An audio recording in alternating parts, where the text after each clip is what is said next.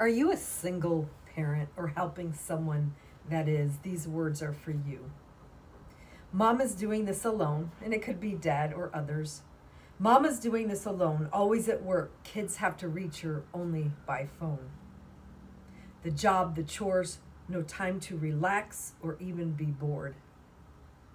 Sometimes in this world, it seems like the norm.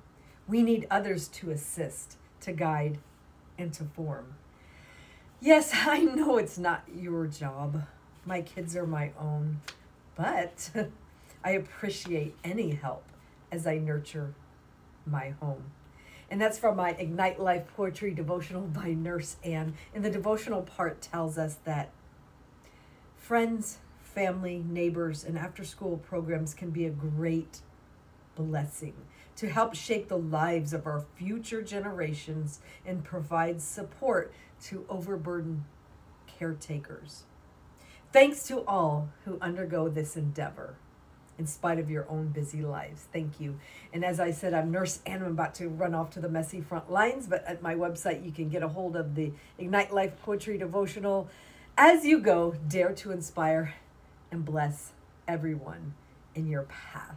And I'll see you over there for the free podcast series. Have a blessed day. Thank you.